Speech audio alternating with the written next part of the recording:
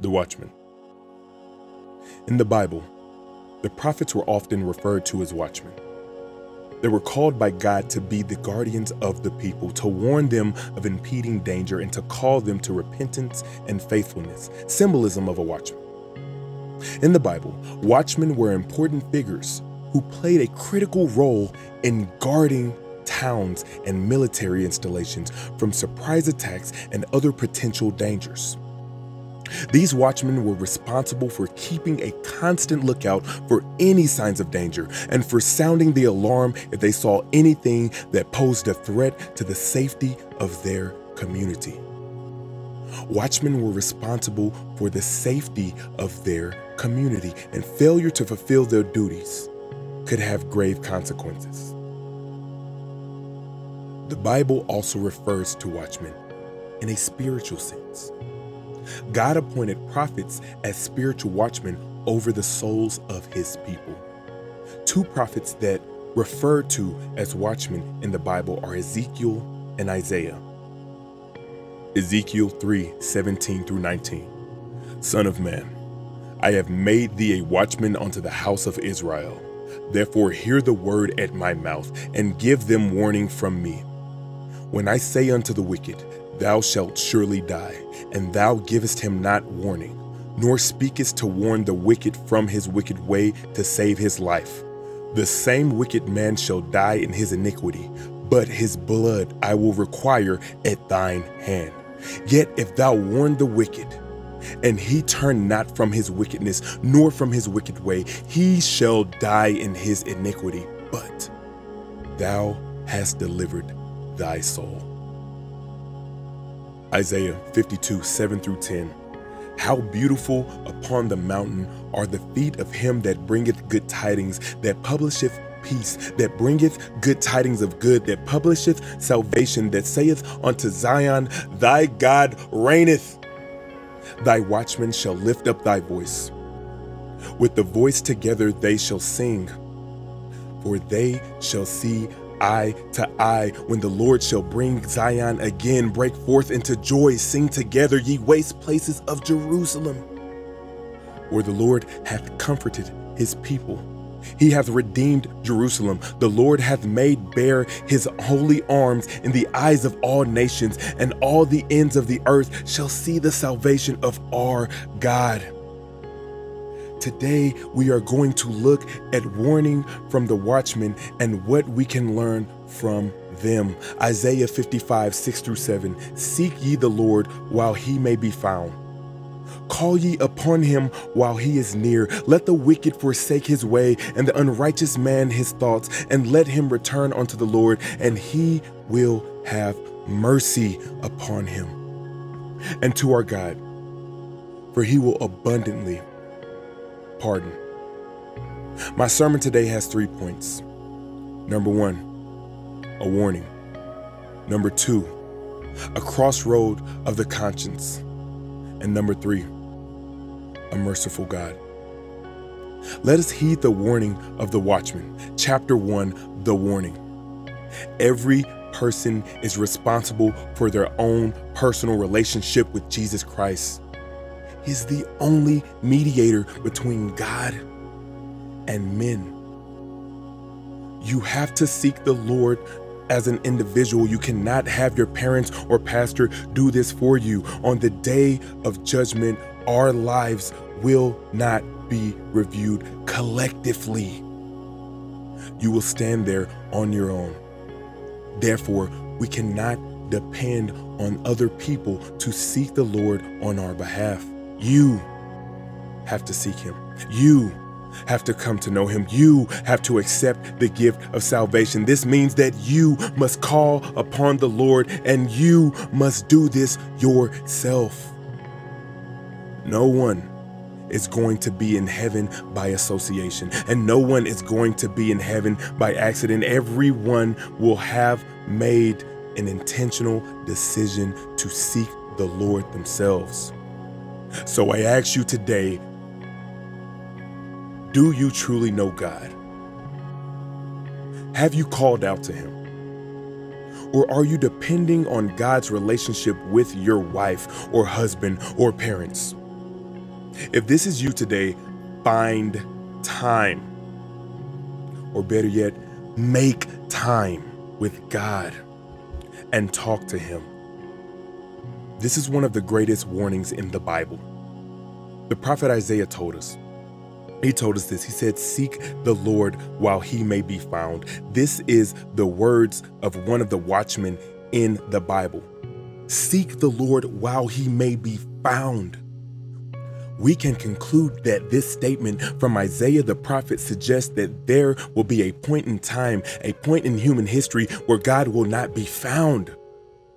That is the warning for you today. Isaiah the prophet suggests that there will be a point in time, a point in human history where God will not be found. Now is the time to seek Him. Now.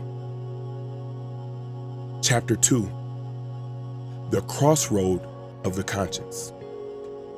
When people hear the gospel message, they meet a crossroad where they must make a decision to accept the gospel message or reject it. And allow me to highlight one of the reasons why people reject the gospel message. The reason is pride. As the prophet states, "Seek ye the Lord while He may be found." One of the elements required in seeking the Lord is admitting that you are a sinner who has offended a holy God. Unfortunately, pride gets in the way for a lot of people. The reason being they do not see themselves as a sinner. They see themselves as a good person. Therefore, the gospel message offends because the gospel message points the finger at you and you and you and me, that we are all sinners who deserve hell. Although people may reject the gospel message, at the core of each person, there is a desire and a yearning for God. They can deny it and suppress this yearning for Him and live an unfulfilled life, but God has made it so that we all have a conscience that is moved and pricked and disturbed when it hears the gospel message. Why is the human conscience disturbed when it hears the gospel message? Because it knows the gospel message is true. When people hear that there is a God who created the heavens and earth, their conscience tells them that this is true. That everything couldn't be here by accident. The world and all its complexities couldn't be formed by happenstance.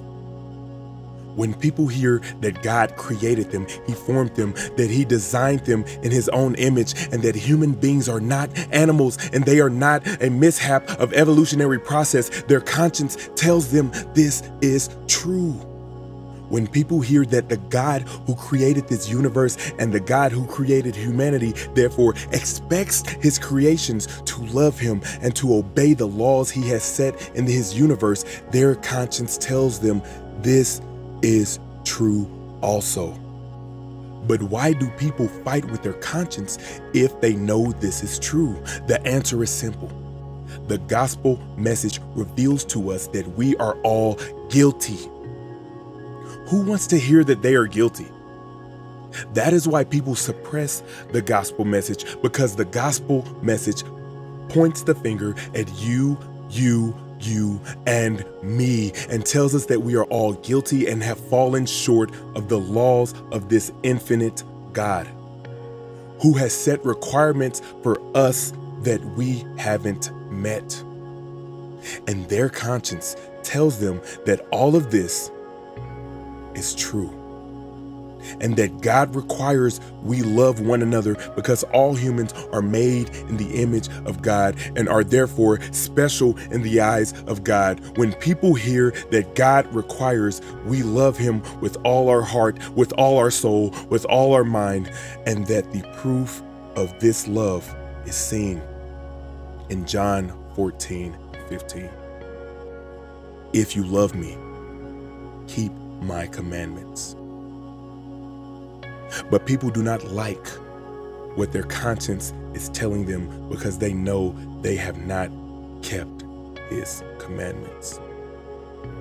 They know they haven't kept his laws, and that they are guilty and they have offended and disobeyed a God who is eternal, infinite, and holy. Therefore, they are guilty, but their conscience suppresses this truth. Because if the truth be told, who wants to know that an everlasting God is angry with them? Who wants to know that every one of their actions, thoughts, and deeds will one day be examined? Who wants to know that all their sins will be judged and the punishment for each of them are everlasting? Who wants to know that they will spend eternity in a lake of fire? Therefore, people reject the gospel message, but they ignore one important element that we should know, which is chapter 3, the merciful God.